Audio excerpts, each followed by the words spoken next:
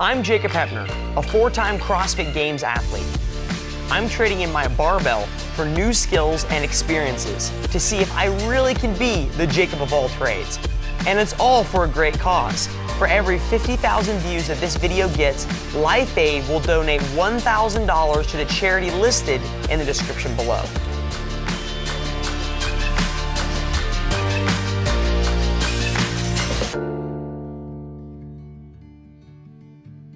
All right, we are out here at KC Pet Project in Kansas City. We're gonna go in, find out what they're all about and what they do for the community.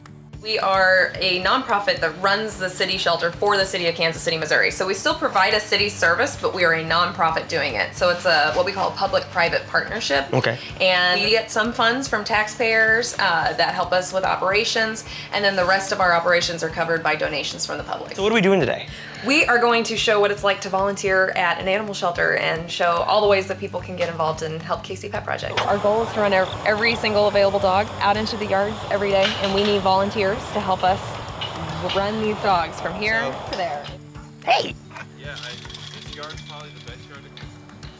This one looks like a wolf. I hear you're the dog matchmaker. I am the dog matchmaker. Why do they end up here? Some of them are strays, some of them are cruelty, some of them are brought here because the people are wanting to give them up. Hey, it's okay. It's okay. Okay, I think I found my dog. I appreciate your time, man. Yeah, dude, Thanks so much. It's just so cool much. passion, dude. All right, man, it was good to meet you, dude. Take care.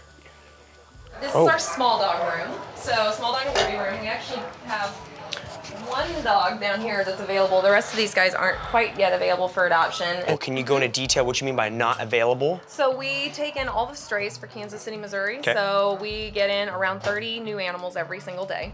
30 a day. 30 a day. It's a lot. Wow. And we have 5 days to have an owner come and reclaim them. We're trying to, communicate with owners if there's a microchip, trying to get information on that chip, trying to see if there's any tags. Most of the animals come in with no collar, no tags, nothing. Yeah. And so it makes it that much harder to get them back home. So anybody with a yellow card that you see in here is still on stray hold. Can I open it up and pet Peanut? He's a little scared. It's okay. Yeah, we might not want to. Okay. That's okay, Peanut. Say I'm a little scared. Maybe That's next time. Someone has a hold on her. So she's on the orange diet. Someone's eating her. Yep. Or eating her. Wow. Someone's already purchased her. Or not purchased her. They have the option of purchasing her. Just a stray. Mm-hmm. Oh, Little pit bull puppy. a little pit bull. Now you're asking yourself, man, Jacob, you have the most awesome fun in the world. You get to play with dogs in the morning. We're jealous of Tori.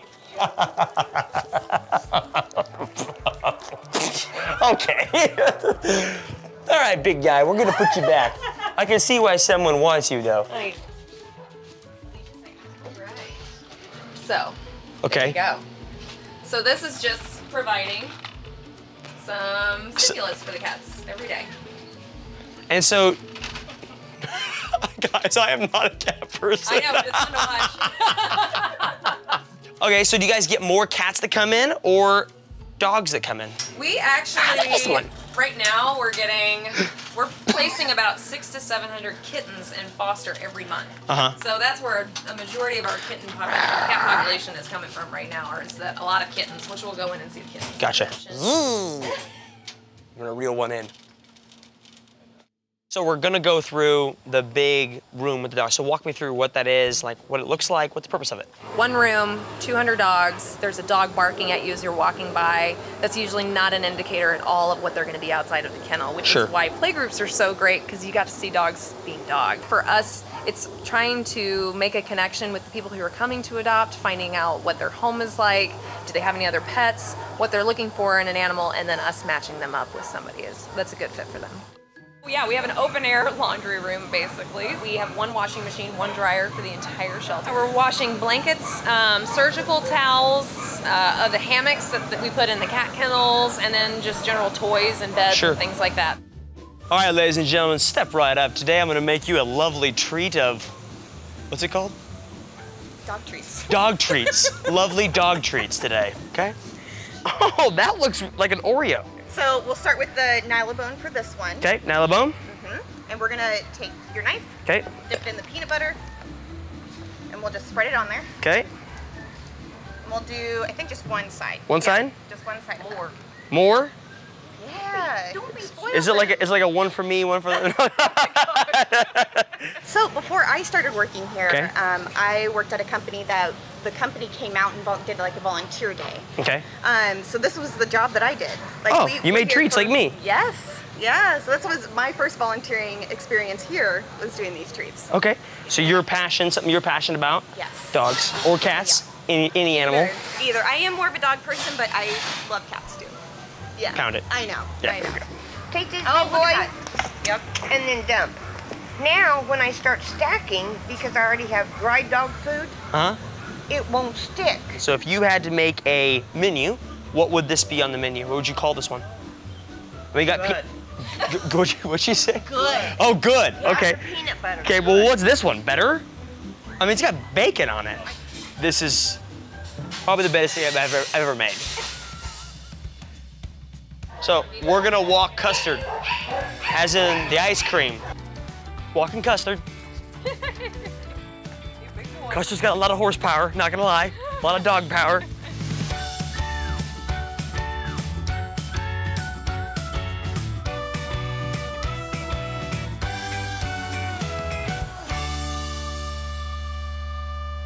I'm gonna show you how to clean, so I'm gonna clean this one, and then I'm gonna have you do this kennel next to it. So you're choosing the cleaner one. Yeah, I'm choosing the cleaner one. She's choosing the cleaner one.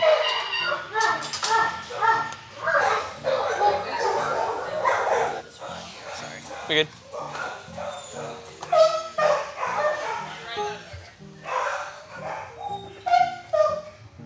So basically, you're just gonna spray it Any on. surface area you see, spray it. Yep.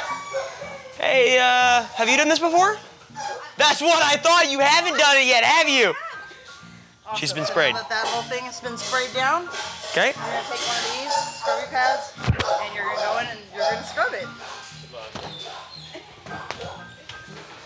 Okay, so what do I do with the poop that's just sitting there? Am I just scrubbing the poop around? We're gonna go in and wipe it, and then respray it, and then re-wipe it. Okay. Tracking. Clean scrub.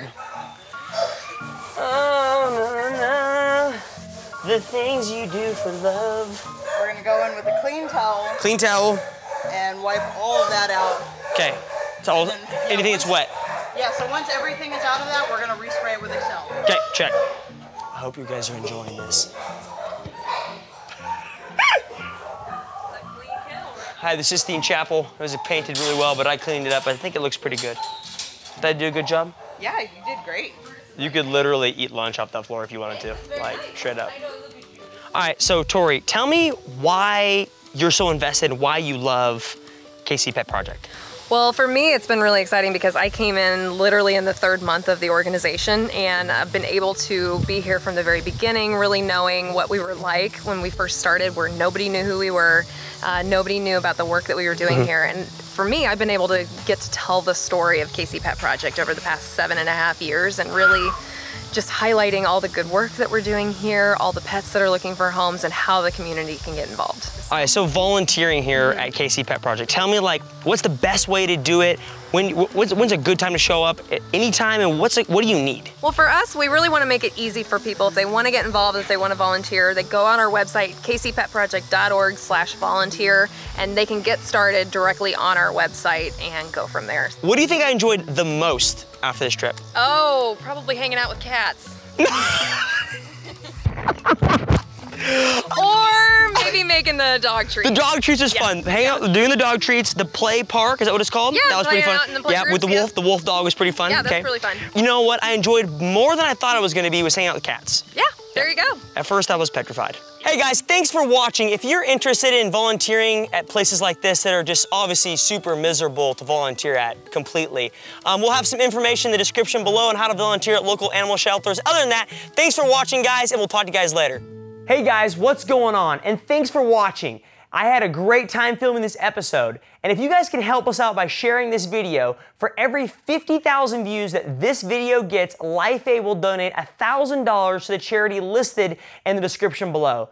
And if you haven't watched last week's video, make sure you click right here. This one. right here.